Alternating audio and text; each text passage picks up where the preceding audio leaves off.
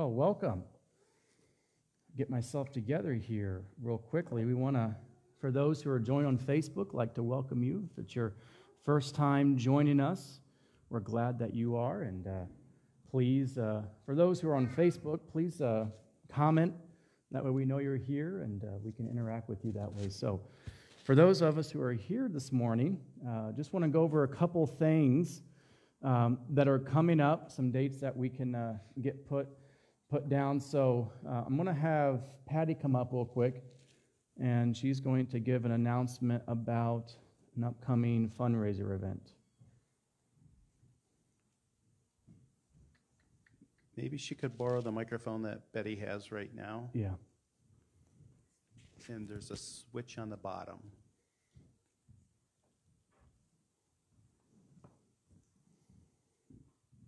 Good morning, everybody. Kevin Barber and I met with a gentleman from the Elks Club this week, and they gave us a date that we could use for a chicken barbecue, which is going to be October 18th, which is a Sunday morning. But we've talked to Jamie, and we're going to figure out how to work the service. But I have envelopes made up with tickets in them. Tickets are going to be $10 each. It's a half a chicken, salt potatoes, and baked beans.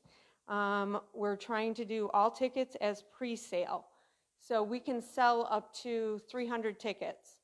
Elks Club allows for an extra 100, which we would make money on also because they have like walk-ins that come regularly. And I have written down in the envelopes with the tickets mostly what I'm going to read to you guys.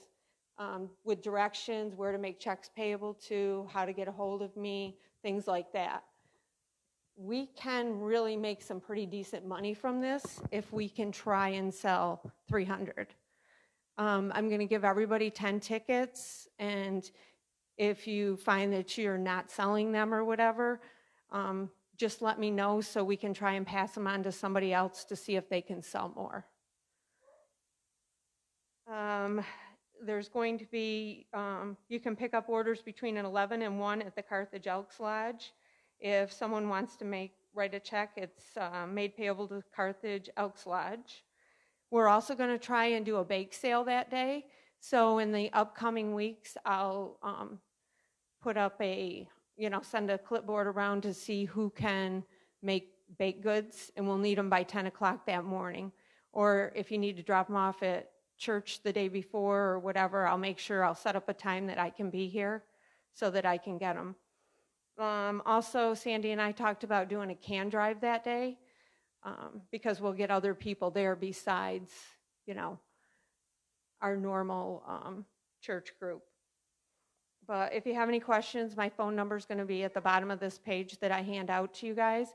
And also, the Elks Club is looking for pallets that are not treated with anything, because they use pallets for the fire for the chicken. So if anybody has any thoughts or any ideas of where you can get pallets from, they would love to get some, because they're always looking for them. And if anybody has any questions, just let me know. Thank you.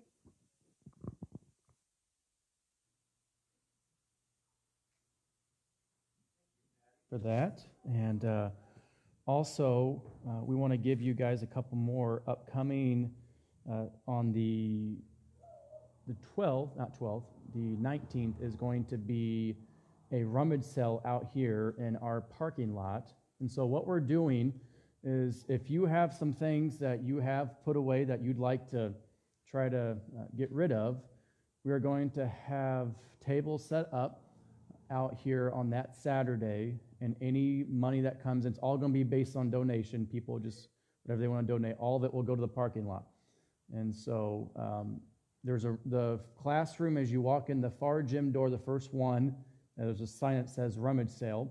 If you have some things, bring them in, and we're just going to store everything in there. And then on that Saturday, we will put everything out here, open for the community, and anything that comes in that will go towards the parking lot. So please, if you have anything that you want to get rid of, please, you can talk to Tiffany or Sandy, or just drop it off during the week in that room, and it will be known to go towards that.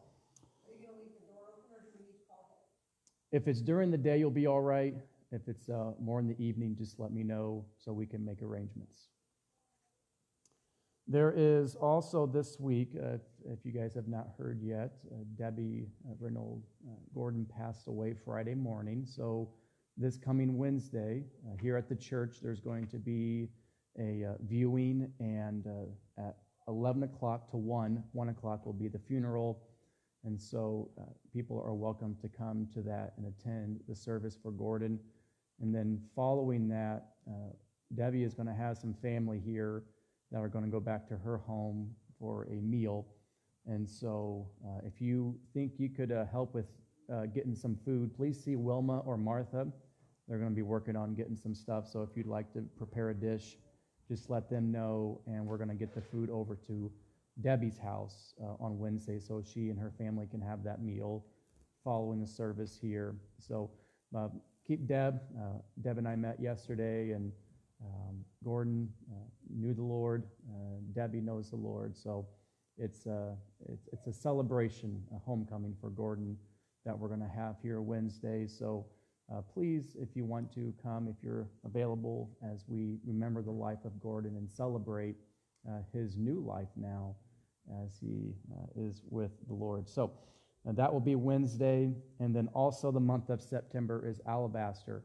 And so if you've been collecting for that and putting back for Alabaster, we will be doing that in September. We'll have a date for you. I don't have the date unless, Deb, you know the specific Sundays, but we will have that next week available for Alabaster Sundays. So other than that, those are just a few things that you can mark as we have upcoming. Let's stand together, and I'm just going to pray, and then Betty's going to come, and she's going to read a scripture for us this morning. Father, we are so thankful this morning that we can come into a place corporately together to worship and to give our praise to you alone. And so, Holy Spirit, we just anticipate today in our time that you are going to move in such a way to release to all of us the knowledge of Jesus' power and his presence upon us, upon our community. And so we just right now, we clear our minds, we clear our hearts of anything, and we just step into a place where you're exalted and your holiness that fills this place would just awaken our own hearts, awaken our own minds to your goodness, to your mercy and love. And we just anticipate that today as we worship in this environment, that we're going to create a place for your presence to be free to minister to us as we minister to you. We pray this in Jesus' name. Amen.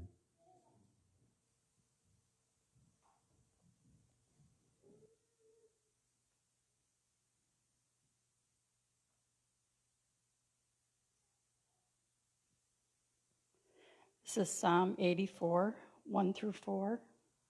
How lovely is your dwelling place, O Lord Almighty. My soul yearns, even faints, for the courts of the Lord. My heart and my flesh cry out for the living God. Even the sparrow has found a home, and the swallow a nest for herself, where she may have her young, a place near your altar. O Lord Almighty, my God, and my King and my God, blessed are those who dwell in your house. They are ever praising you. Thank you, Jesus. Father, we are so thankful to be here this morning, Lord, and we just praise your name, Lord, and ask that you would just open our ears and open our hearts, Lord, to what the message would be today, Lord. Just anoint pastors preaching and just give us your message today, Father, and be with those who can't be here, and we are thankful for those who can join us through the media, and we just praise you and thank you, Lord, for all your goodness and for this day. Blessed in Jesus' name we pray. Amen.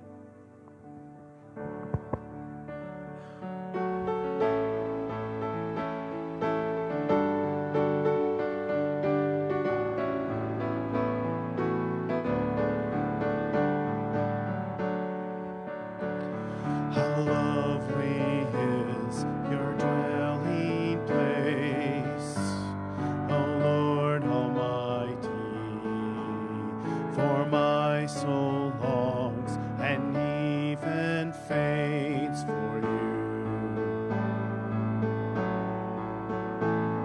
For here my heart is satisfied within your presence. I sing beneath the shadow of your wings. Better is one day in your courts, better is one day in your house, better is one day in your courts than thousands elsewhere. Better is one day in your courts, better is one day in your house, better is one day in your courts than thousands elsewhere, than thousands elsewhere. One thing I ask and I would seek, to see your beauty, to find you in the place your glory dwells. One thing I ask and I would seek, to see your beauty, to find you in the place your glory dwells. Better is one day in your courts, better is one day in your house, better is one day in your courts than thousands elsewhere. Better is one day in your courts, better is one day in your house, better is one day in your courts than thousands elsewhere. My heart and flesh cry out for you, the living God. Your Spirit's water for my soul. I've tasted and I've seen. Come once again to me. I will draw near to you. I will draw near to you. Better is one day in your courts, better is one day in your house, better is one day in your courts than thousands elsewhere. Better is one day in your courts, better is one day in your house, better is one day in your courts than thousands elsewhere. Sing that again. Better is one day in your courts, better is one day in your house, better is one day in your courts than thousands elsewhere. Better is one day in your courts, better is one day in your house, better is one day in your courts, thousands elsewhere, thousands elsewhere.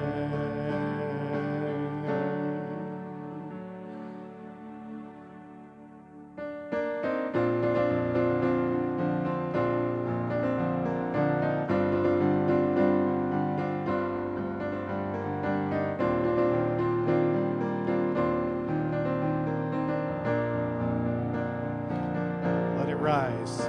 Let the glory of the Lord rise among us. Let the glory of the Lord rise among us. Let the praises of the King rise among us. Let it rise. Let the songs of the Lord rise among us. Let the songs of the Lord rise among us. Let the joy of the King rise among us. Let it rise. Oh, oh, oh, let it rise. Oh, oh, oh, let it rise. Let the glory of the Lord rise among us. Let the glory of the Lord rise among us. Let the praises of the King rise among us. Let it rise. The songs of the Lord rise among us. Let the songs of the Lord rise among us. Let the joy of the King rise among us. Let it rise. Oh,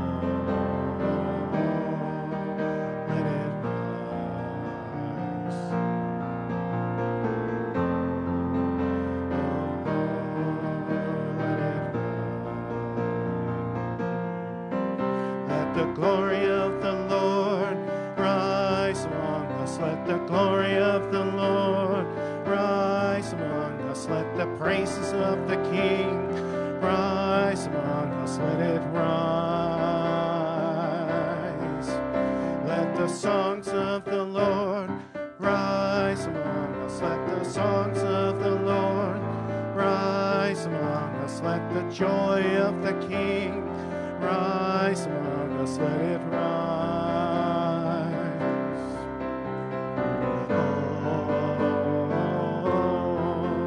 Let it rise.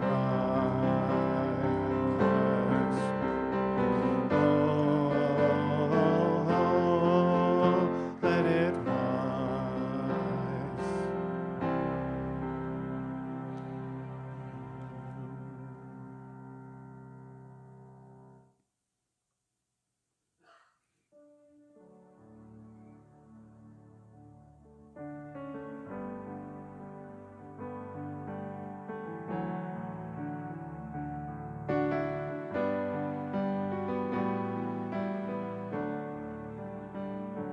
Where would I run to the throne of mercy?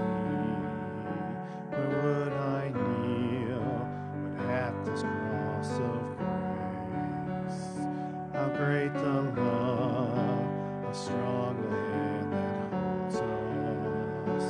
Beautiful, so beautiful, so here I bow to lift you high.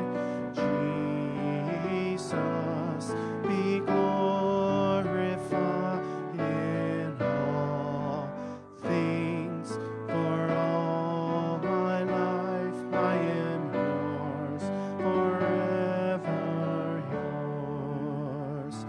There is a King who bore the scars of healing. There is a Son who came in grace and truth. How great the love that carries us to kindness. Wonderful, you're wonderful. So here I bow to lift you high.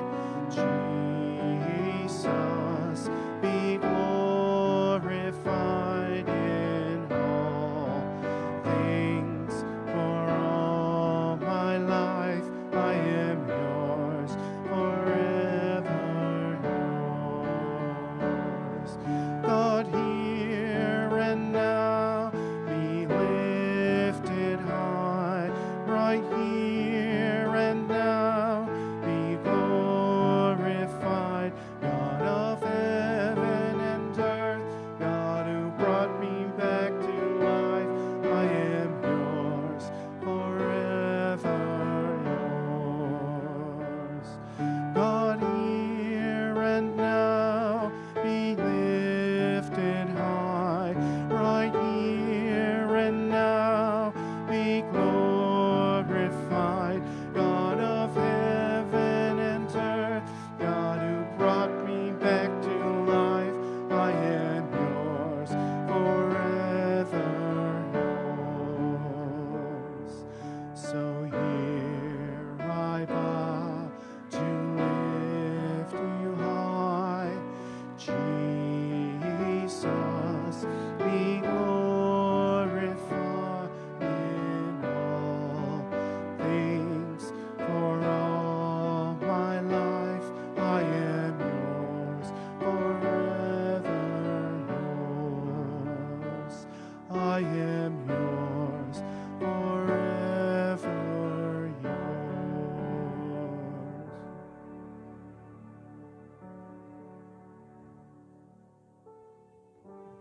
Amen. Scriptures tell us, Ephesians chapter 2, that we were once alienated, separated from God because of sin. But Christ has brought us, tearing down, it says, the dividing wall of hostility. And this morning, Father, we are so thankful for the work of Christ in our lives. Brings us from death to life, gives us new life, gives us the fullness of life, gives us the abundance, the life that you want us to have. And so the posture that we bring for what you've done is our lives to you in service. And so here we bow to raise you high. Jesus, will you be glorified in all life and all the things that are done, all the things that are said. Everything that we do would be glorifying to you. Our worship this morning be glorifying to you, because it is your presence that is central to the church.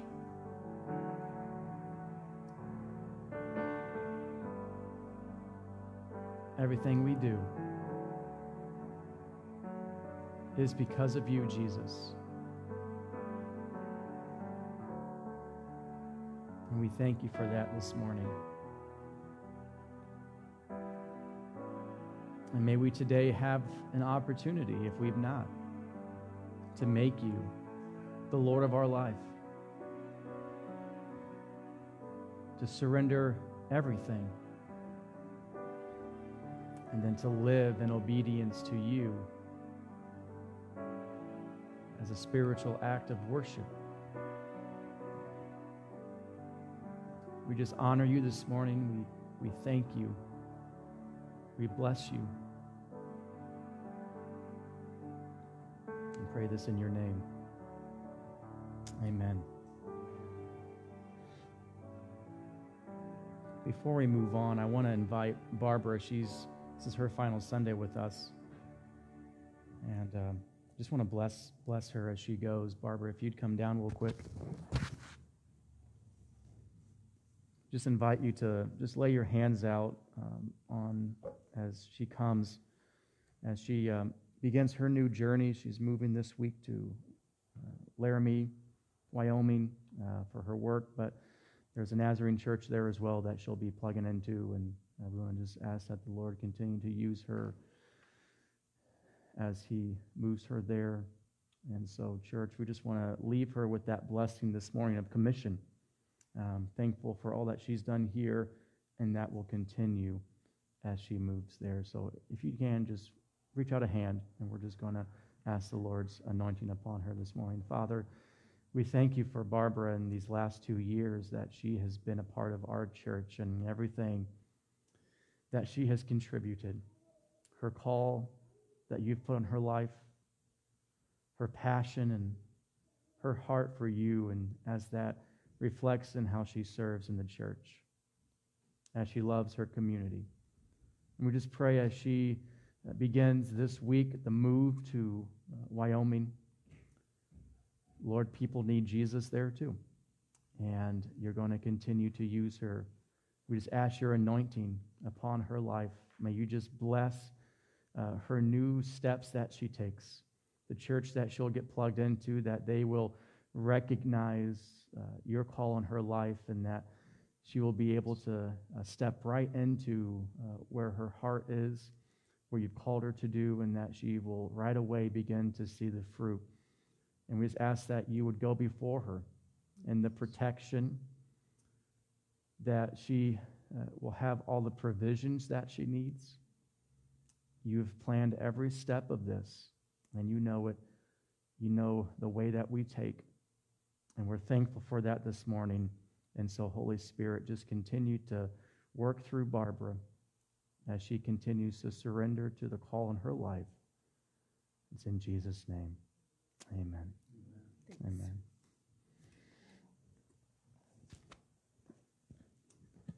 Well, you may be seated.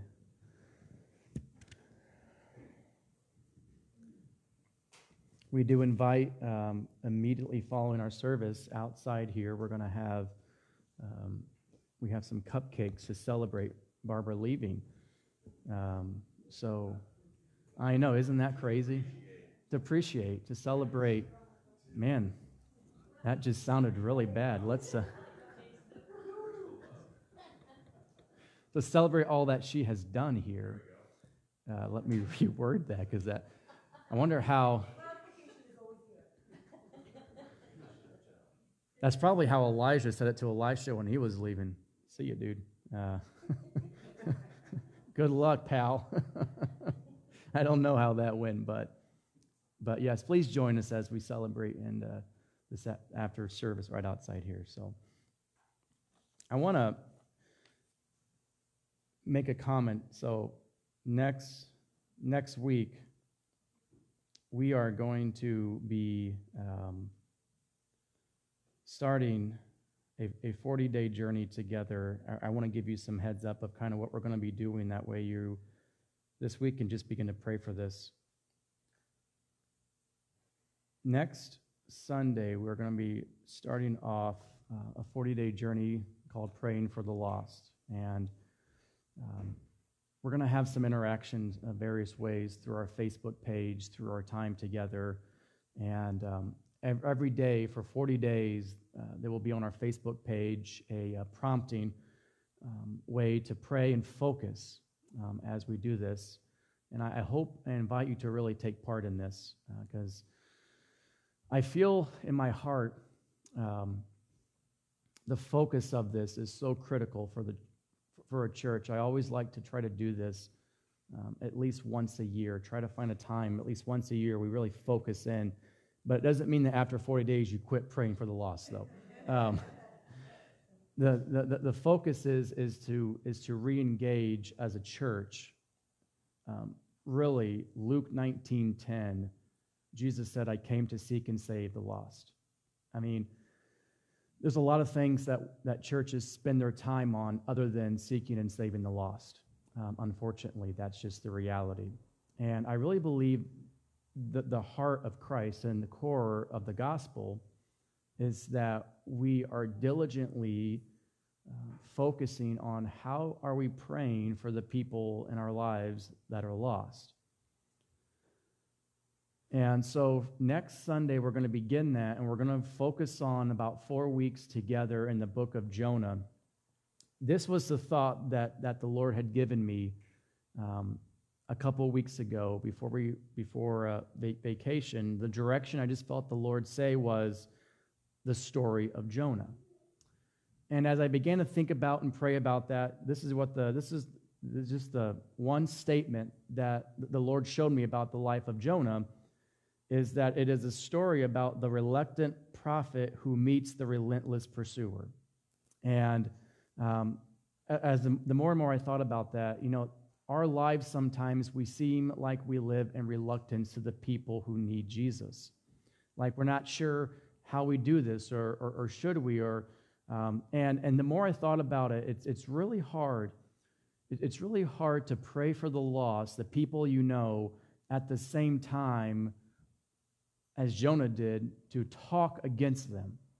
In other words, we can't do that at the same time simultaneously. Our heart for the lost has to be the heart for the lost. And I want us to grab a hold of that as we study the book and the life of Jonah, as the one who was reluctant met the one who was relentless. And God really had a heart for Nineveh and the people there. And God has a heart for people today. And so we're going to begin that next Sunday. I want to just invite you to really take serious and press into the 4 weeks that we do this together and the praying. What you're going to do, and as we begin this, you're going to begin to work on some names, praying the Lord show you names of family members and friends that really need the Lord. And we're going to spend time together praying for these individuals on Sundays. Our focus for 4 weeks on Sunday here in our prayer time is going to be these names. And I hope that as we do this, you will then make that a commitment to continue past 40 days. But we're really going to focus in on making a habit of thinking about partaking in the mission of God's heart and what it means to pray and to then witness and give testimony and what God has done in our lives to share with people who are lost. So that's where we're going to be going here next Sunday, and I'm excited about what Jesus just wants to do in us to reach the people around us. And so this morning, we'll see where we go with this. I really didn't have all of this together, and I still really don't think I have it all together, but that's all right. But I just have some thoughts that are in my mind about the church today. Matthew chapter 16. I want you to open there with me real quick. Matthew chapter 16.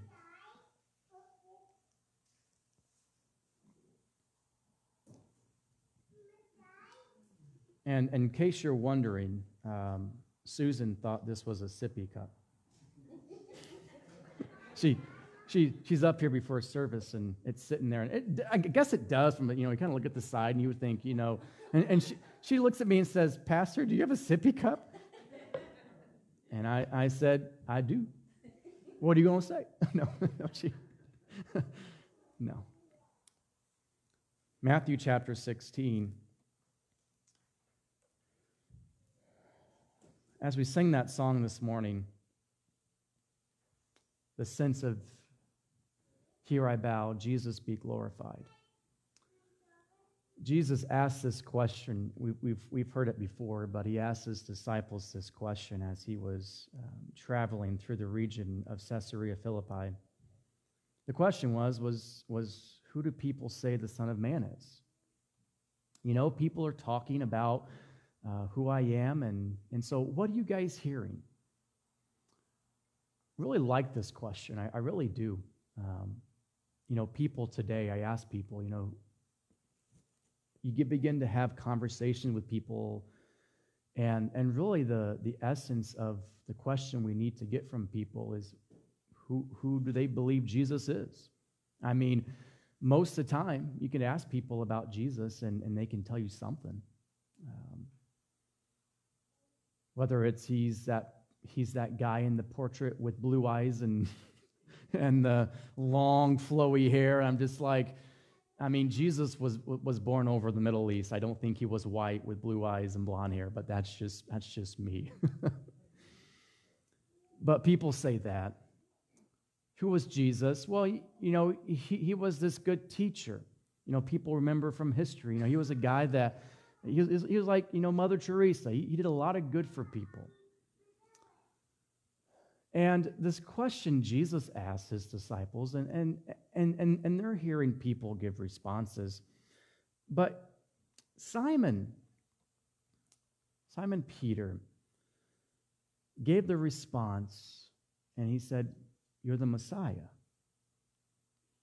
And this was huge. Because if you look at the answer that Jesus said to him, he said, "You're blessed, Simon, because my Father in heaven has revealed this to you. You did not learn this from human being." Man did not teach Simon Peter that Jesus was the Messiah. It was revelation that the Father had given Peter that Jesus was the Messiah. And as I was thinking about this recently, we really do have to live, as the church, as believers, we have to live off revelation from the Father. Because how do we grow in knowing who Jesus is?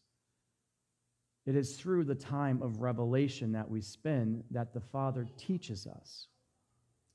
And so Peter didn't get this because I told him, because you told him. People don't realize and come to the point of seeing who Jesus really is because I go and tell them this is who Jesus is. They have to receive by revelation. The Father works in people's hearts of who Jesus is. You and I, though, have to show up. And we have to live like Jesus so that people will know this is who Jesus is. It's important that we do that. But what I really want you to see this morning is the significance that Jesus wants people to receive the revelation that he's the Messiah. And the Father does this in people's hearts. But we do have to go, just like he says in 1 Corinthians 3, we have to either we're watering or we're planting seeds, Paul says, but God makes it grow. And so Peter answers this question, but then in verse 18, this is where I want us to think about today, really. is that Jesus said, "Now I say to you that you're Peter, and upon this rock I will build my church, and all the powers of hell will not conquer it." And I want you to think about this morning, this verse 18, where Jesus says, "I will build my church."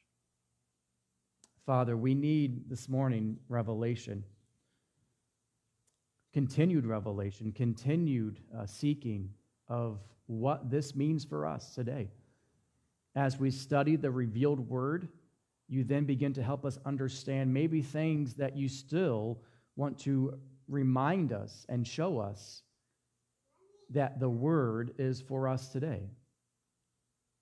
And this question, who do you say I am? And Peter's response leading to the statement that we see here by Jesus, that he will build his church. And what does that mean for us today? It's so important. And we need help to really get this and to be challenged today that you are still building your church today. It's in Jesus' name. Amen.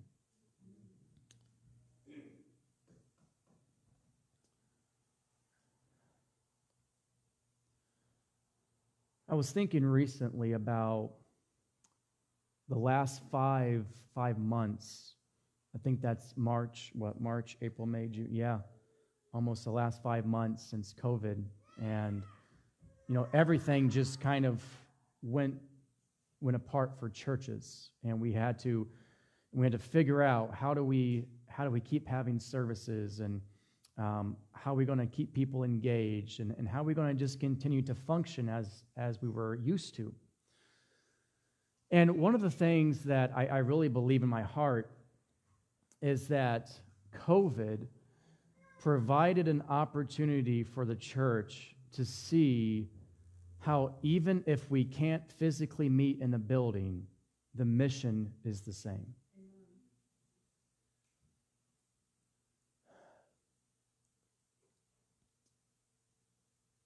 Bear with me as I share some thoughts here. I believe with all my heart in the importance of people gathering in the local church. God blesses us with facilities to meet, to minister out of, to come together and do what we're called to. But I don't want us to get to such a point where it only happens because of a physical location of coming here. In other words, the mission revolves around what happens here. I thought of it this week that, and there's a lot of illustrations that Jesus used. I mean, Paul writes in his books about the church, about Jesus, the head of the body, and the cornerstone. We're going to look at some of these scriptures here in a second. About a building, about a body, and he uses these ways to express what Jesus represents. Paul didn't use this one, but I'm going to give Paul another one that he probably should have used. But the way I looked at it this week, one of the things I thought about was a boat. And there are a lot of people lost at sea. And the church is the boat that goes out. And we're not trying to wait for people to come swim to the rescue boat, but rather we're throwing out the rescue to them. In other words, we're coming for you.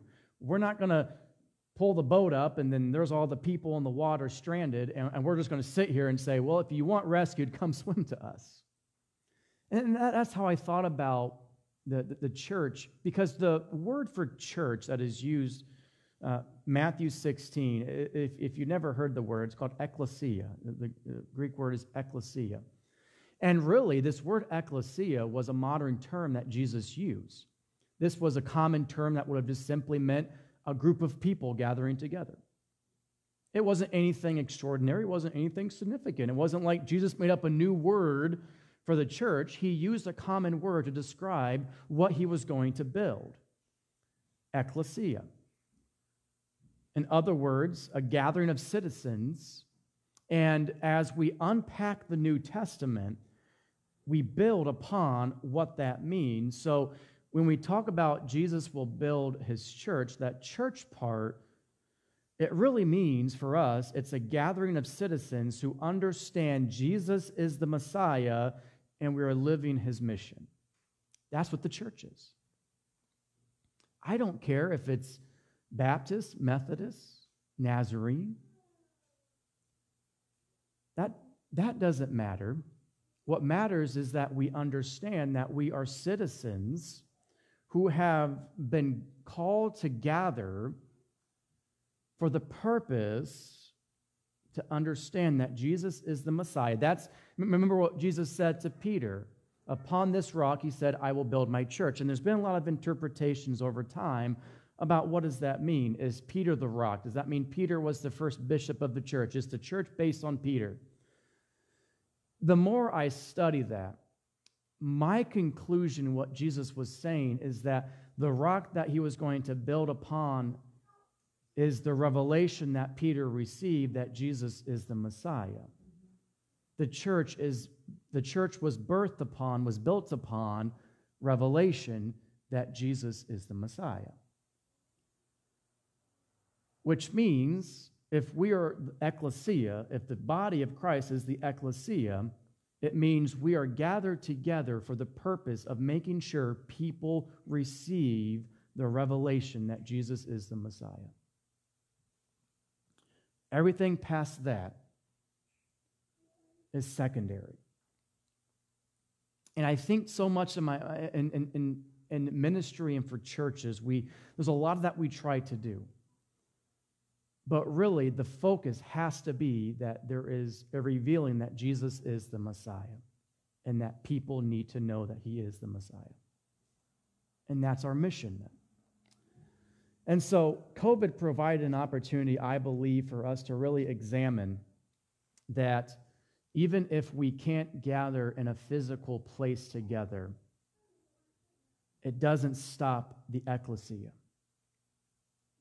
It doesn't stop the mission that we have. Each of us is a part of that mission. And so that means we can continue to serve the people in our community, continue to meet needs of people in our community, continue to reveal the love of Jesus to the people in our community, even though we can't come here physically. I'm thankful for the church, our local church, that we can come and we can receive the time to worship together and instruction together and fellowship through things together. But let's not let that keep from seeing how also we're called to gather and to continue the mission every day as we live for Jesus. The statement that Jesus made, I will build my church, it's the foundation for us. If you've seen the movie, has anyone seen the movie Remember the Titans? You remember that movie? Incredible movie, one of my favorite, but there's a line in it.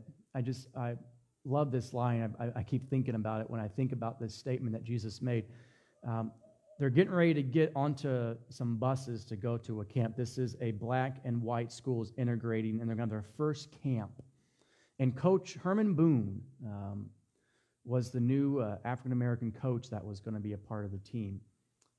And he is going to be given, at some point, the head coach position. And so they're getting ready to get on the bus, and two of the white students come up and are talking to him about, we don't need any of your players on our side. We're good. And he asked, Gary Bertier is the player's name. And he says, is this your team or is this your daddy's team? And Gary says, it's your team. I think it's such an incredible moment in the movie, because there is, in that very minute, a foundation that was placed that this is not just your team. And I'm the one, the Coach Boone said, it's my team, and it's our team. And that was the foundation for them to know that he was the one. And I think of that statement, and I think of Jesus. This is, I will build my church. And it isn't my church. It isn't your church. It's Jesus' church. And oftentimes we use language in church where we talk about this is my church. And I have to even sometimes back up and say, this is the church that I am a part of, the local church. Because it isn't my church. It isn't your church.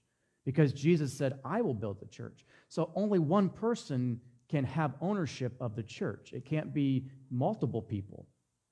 Because the foundation is the revelation of Jesus as the Messiah, not the revelation of Jamie McBride and whatever he wants to say. And I think it's important that we get that we remember today the statement that Jesus made, I will build my church. The statement I, number one, the statement I represents for us that Christ has lordship over the church, the ecclesia. He is Lord. He's number one. Everything we do comes back to him. The second statement he says is, I will. That will part means that Christ has the authority. All authority, he said, has been given to me, Matthew 28. All authority in heaven and earth has been given to me.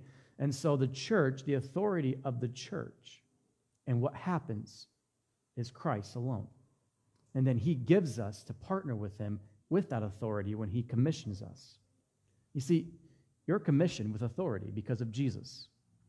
So that means when he says, I will build my church, that means when Jesus gives you authority to help build the church, we better take seriously that we're helping build his church.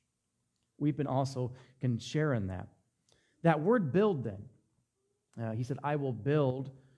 This represents what Christ was going to do. What was the work going to be for Christ? And a couple places we find Jesus, John 4:34, John 5:17, Jesus makes these comments, my work is to do that which the Father shows me. My food is that to which my Father gives. So his life was all about, here's what my Father's doing, and here's what I do then. So when he talks about build, when he's going to build the ecclesia, when he's going to build the gathering of believers, that means there has to be given revelation that Jesus is the Messiah, because that was the mission, Luke 19:10, I mentioned it, to come and to seek and save the lost. So the purpose of the church, I love this, guys, the work of the church, in essence, is to complete what Jesus said, what the Father has said to me to do, what he's given me to do, that's what I have done. And we have to mirror that. We have to live that exact same building that people need to know that Jesus is the Messiah. Amen?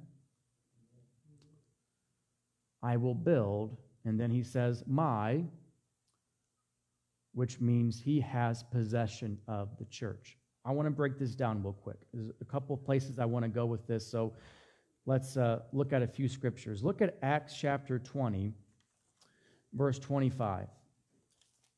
Acts chapter 20, verse 25.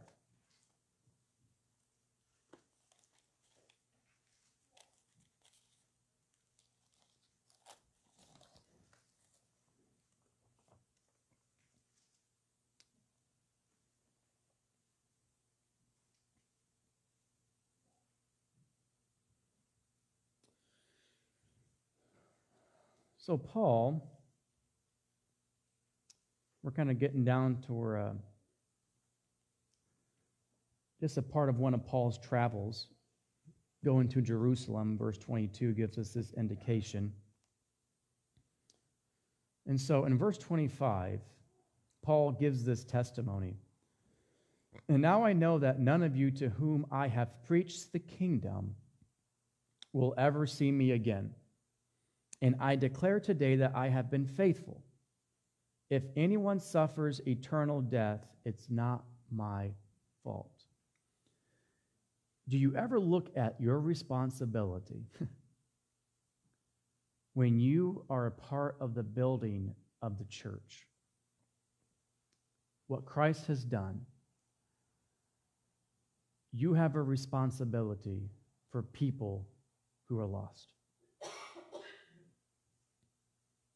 Have you ever thought about that?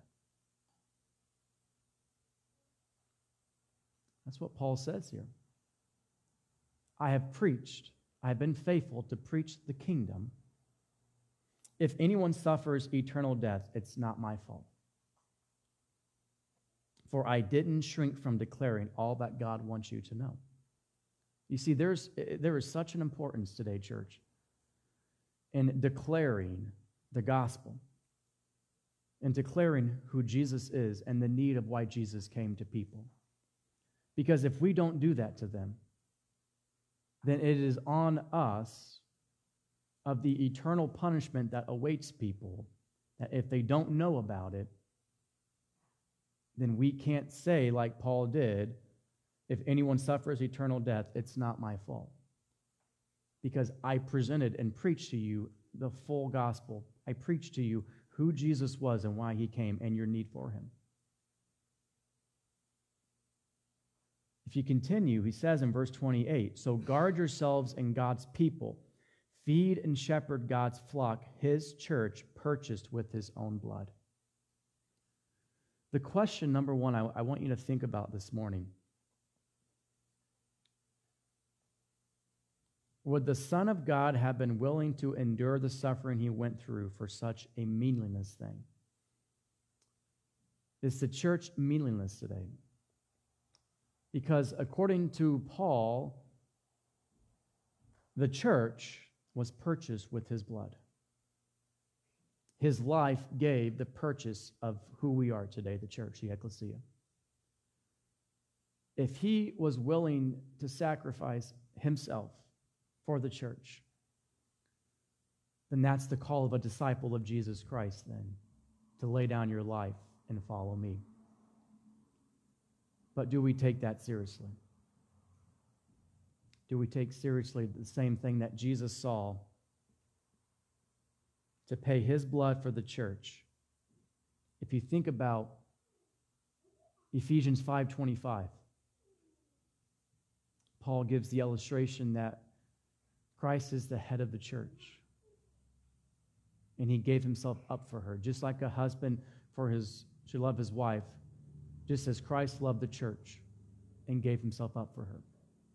Christ loved the church that he gave his life for her.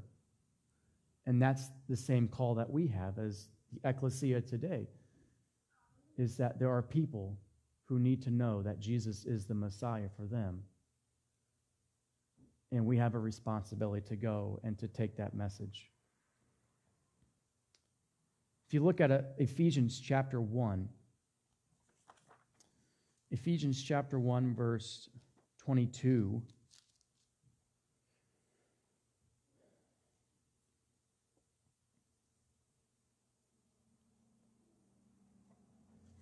It says this, Paul says, and God has put all things under the authority of Christ and has made him head over all things for the benefit of the church. And the church is his body. It is made full and complete by Christ, who fills all things everywhere with himself. And also Colossians chapter 1, verse 18, Paul says the same statement, that Christ is the head of the church. Now, if you think about this, if there's a head of something, if you think of an organization, not that I want to look at the church in the sense of an organization, but if you look at an organization, there's always somebody at the top. There's always someone that has the important job and significant job of being at the top.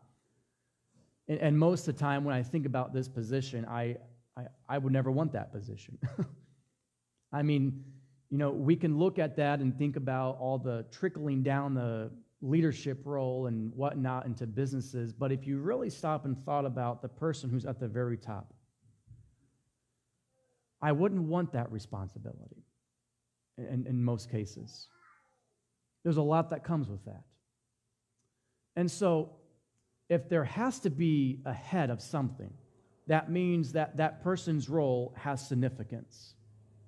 And Paul says Christ is the head of the church. That's what Jesus said. I will build my church. I am going to be the CEO, the COO, whatever else you have at the bottom, he's going to be all of it. I am the head of the church. And so get this with me. So Paul says he's the head of the body. And the church is the body. So all of us, Paul made this clear to us in 1 Corinthians that we are the body, which means some of us are arms and some of us are legs, some of us are ears and some of us are noses and elbows, whatever you want to say, fill in the blank. We make up a body, and he talks about it in a physical body. Now, imagine with me if we had a body that had no head.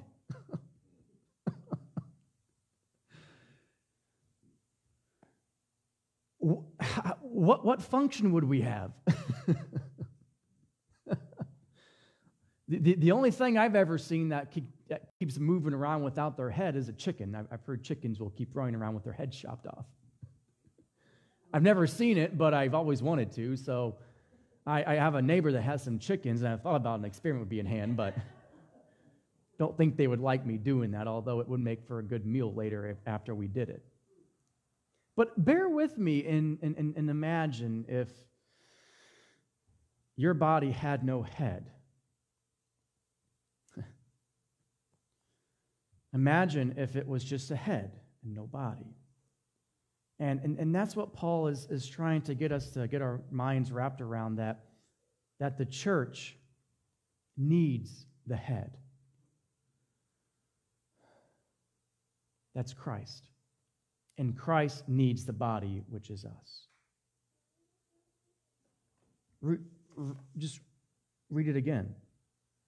That he is the head over all things for the benefit of the church. The church is benefited when Christ is the head. What happens when the church moves him from that position? We lose the benefit of what we are and what we can do. He is the head.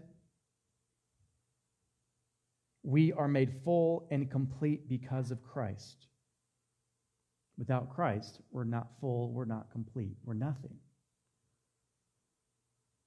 I challenge us as a local church, but I challenge the church at large today to think about, if Christ is not the head, if Christ is not at the top, if he is not the Lord, then we are not complete and we're not full. We're empty, we're missing something, and we're incomplete. And that type of church has nothing to give to a world that's lost. A church that's not full and complete. Why we have to keep Christ at all times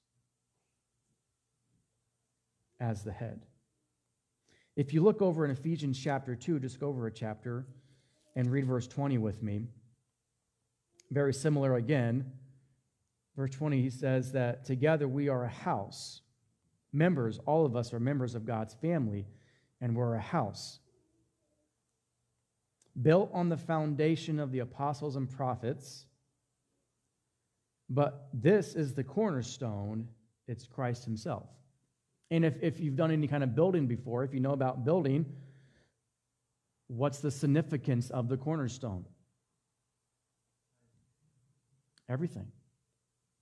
How we build, the direction we build, everything that is key upon the structure. And so the strength of a building is only as good as the foundation that we build it on. The strength of the church is only as good as the foundation that we build it on. If it's not Christ, then we're not building on who said would be the foundation. I will build my church. And I love that second part. We're not going to get into it much today, but I love that. And the powers of hell, or the gates of Hades, will not prevail against it. You see, the church, growing up, I always kind of saw the church as this place that Christians had to come and retreat to and get protection from the world. But that's not what Jesus said. Because it's the gates of Hades that will not prevail against the church. Which means the church the ecclesia is the one that is always living on offense. It's the church that is always moving. It's the church that should always be progressing against the enemy. It's not the other way around. The church is not retreating and trying to keep protected from the world. And that's how a lot of us maybe grew up, is that we have to, as the church, protect ourselves from the evil world around us.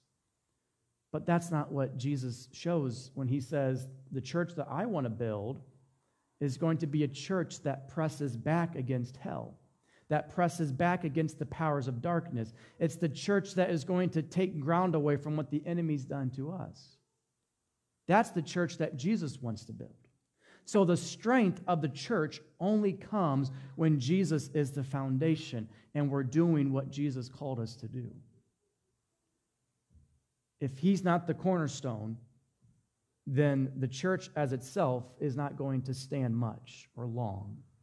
Our foundation is weak. Many cornerstones of churches today is not Jesus.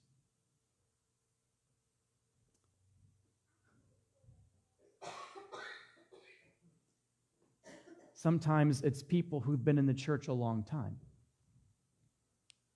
And we say, that's the pillar. That's who it is. Or it's this, or it's that. But can I say with love in my heart, really, that if Christ is not the cornerstone, our church is not strong, nor will it last. Christ has to be the foundation, the cornerstone of what we do. Look at what Paul said, 1 Corinthians chapter 3. This is my last picture of this for us, so I'm never going to sing a song, good song here about we are the church. 1 Corinthians 3:11, Paul says this, for no one can lay any foundation other than the one that has already been laid, and that is Jesus Christ. There's one foundation that's been laid. And Paul knew what that foundation was. And he says to be very careful then of how we build, because we want to build on the foundation that is Jesus. So my last question then comes from a statement then that Paul made in Ephesians chapter 3, verse 10. But the last statement, question really, if the church isn't necessary, if someone wants to make that claim, someone were to come to you and say that, the church isn't necessary. Paul had this to say about why the church was necessary. Just think about this. Ephesians chapter 3, verse 10, he makes this statement. God's purpose in all of this, he's talking about the mystery of God's plan, which was the church from the beginning, the mystery of the church. He says God's purpose in all of this was to use the church to display his wisdom and its rich variety in all the unseen rulers and authorities in the heavenly places. And this was his eternal plan, which he carried out through Jesus Christ our Lord. This was the plan all along. From the beginning, God in his mind had the church, and Jesus Christ was going to be the one that was the foundation. Through Christ, I will build my church, Jesus said. And for what purpose? So that through the church, he could display his wisdom and its rich variety to not only who is seen, but think about this, also to teach those who are unseen. Angels and demonic realms both are looking and watching the church. We think angels are cool. Angels think the church is cool. The angels are seeing what the church is doing today, and they're in awe of it. That's what Paul says here. There is significance in the church today, which means for us, for you and I, we have to get this. And we have to realize that my place as a body of Christ is significant. The church today is significant for the community that they're a part of. I will build my church. I've seen businesses, even here locally, since I've been here, businesses that were here for a long time, guess what they do? They close up. They shut down. They move on. Someone else may come in. But do you know what has always been since Christ? The ecclesia. People may have to close down a building. They may have to use someone else's facility. The church that Barbara's going to in Wyoming, they use another facility. It's not their own, but they use. But I remember I looked at that, as soon as she said that, I looked up the church and just did a quick little see, and I was like, Barbara's going to love this church. Because they meet Sunday nights, and they have a van ministry that goes out and does all sorts of things in the community. Takes people to appointments, feeds people. I mean, they're literally doing what they're supposed to. They meet together, though, in a place that they rent, and they have worship. And so it doesn't matter. The point is, the ecclesia will always be, because Jesus is building his church still. My thing is, I want to be a part of that. I want to be a part of what Jesus is building, and I want to invite you to be a part of that as well. Father, we thank you for our call, and as Paul said, some people in the Corinth church were saying, well, I follow Apollos and I follow Paul, and he even says, that doesn't matter. I mean, some will water and some will plant, but it is Christ who makes it grow. And so there is one foundation that's been laid.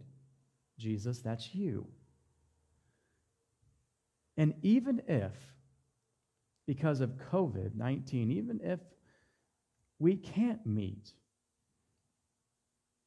in those months that we couldn't meet, one thing that the enemy can't do is take away the mission that we still have. And so, Jesus, you said you will build your church, and you are still building it, and we want to be a part of that. We want to be partakers in building what you started. And so, this morning, we just have that invitation, and as we sing this song, and we think about we are the church, we are the hope on earth, may we take seriously that responsibility and calling, because Jesus, you took seriously the church enough to give your life for. And so we also give our lives to serve through the church. We pray this in your name. Amen. I invite you to stand as we close and sing, Build Your Kingdom Here.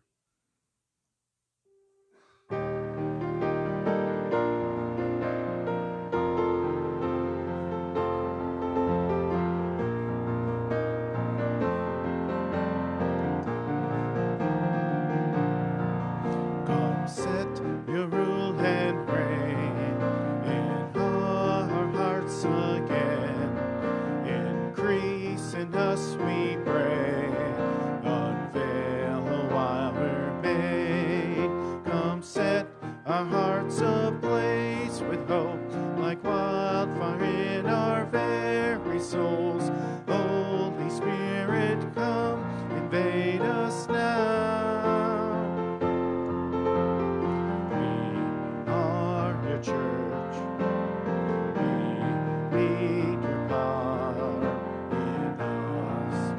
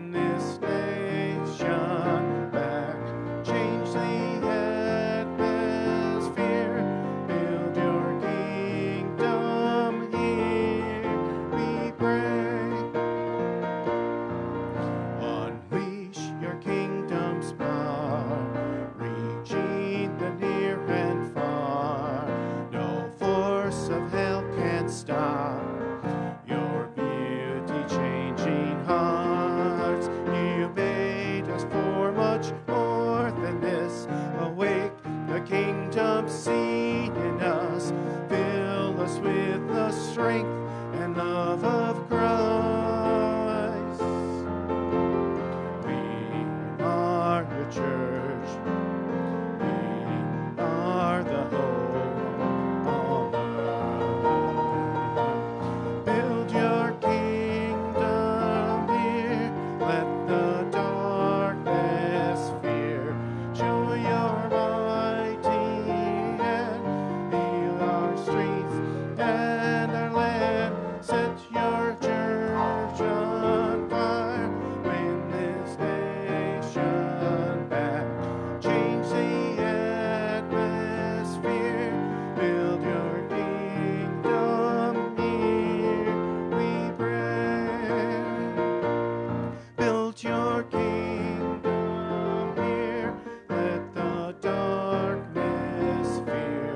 Show your mighty hand. Heal our streets and lands. Let your church on fire. Win this nation back.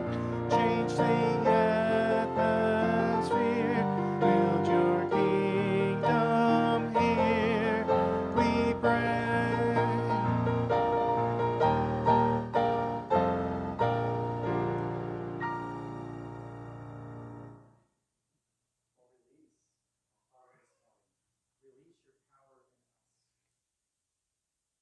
All can stop your beauty changing hearts.